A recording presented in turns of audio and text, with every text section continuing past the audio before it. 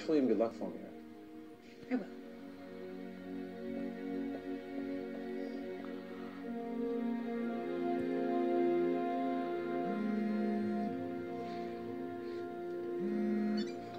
Now's not a good time, Malcolm. I've arranged a meeting with Vandal Savage. You, me, and the speedster. Wait, why? Because negotiation is the only way out of this situation, Oliver. Savage is going to decimate Central City to get what he wants. If your child were here, you would understand. Suit up. I've already spoke with Fleet Feet. He's on his way.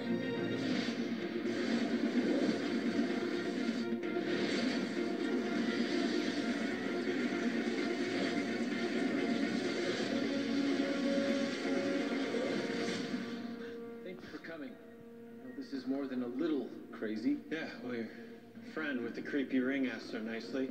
Please tell me we're not going to negotiate with terrorists or, 4,000-year-old bad guys. Just think of this more as a fact-finding mission. Maybe Savage slips up and gives us something that we can use to our advantage.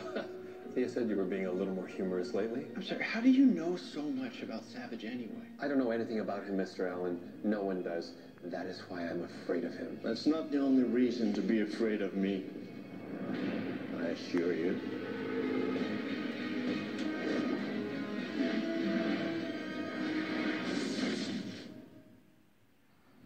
Thank you for joining me. What do you want? What all living things want. Not to die. I thought that wasn't a problem for you. Only if I take the life force from Prince Khufu and Priestess Chayara. Kendra and Carter. The three of us are locked in a vicious circle played out over thousands of years.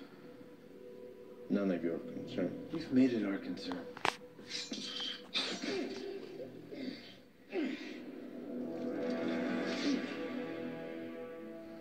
Robin of Locksley.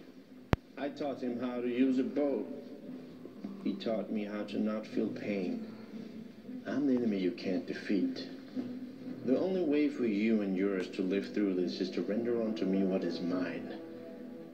Turn over Prince Khufu and Priestess Chayara within 24 hours, or I will lay waste to this city, killing everyone that you hold dear. And after that, I will travel to your home and do the same thing there. All right, I'm just curious. Did you rehearse that speech in a mirror this morning, or is this all just off the cuff? Why would you risk the lives of your friends and family for two strangers? 206 times I have killed him. What hubris possesses you that makes you think that you can prevent me from doing so again? Not hubris. Hope. I came to this meeting out of curiosity. It is now sated. Bring Khufu and Chayara to Jurgen's Industrial in 24 hours, or I will see you dead and buried under the bodies of your loved ones.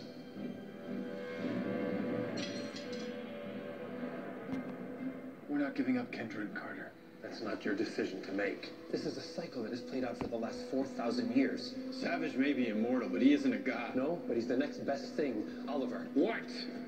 You better be certain that your stubbornness does not get my daughter killed. Because if that happens, I will come for you. And in a way that will make you beg for the likes of Vandal Savage. 24 hours. Until what? Till we are supposed to hand you and Carter over to Savage, or... Savage lays waste to Central City. Yeah. We've been through this before. 1887, the Huanghe flood. Savage killed nearly 2 million people to get to us, and he did. We weren't helping you then. We are now. We have 24 hours to come up with a workable plan.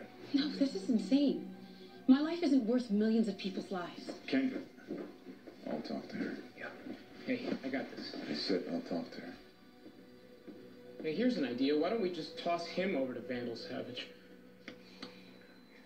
Where are you? Hey, you missed the whole save the city or turn my girlfriend over to an immortal psychopath briefing. Sorry, dude.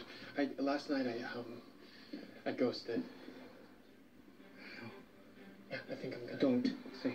I think I'm gonna time jump. I just told you not to say it. Sorry, I don't know what else I'm supposed to do. Barry, the first rule of time travel is you don't talk about time travel, because by having this conversation, we're screwing history. Look, I know that time travel has consequences. I mean, the last time you vibed. Well, I'm not vibing anything right now. Okay, all right, look, don't panic. A, you don't know that you time jumped for a bad reason. It could have been a good one, right? B, now that you know you time jumped, you might not do it, right? So, knowing the future might change the present, which might change the future.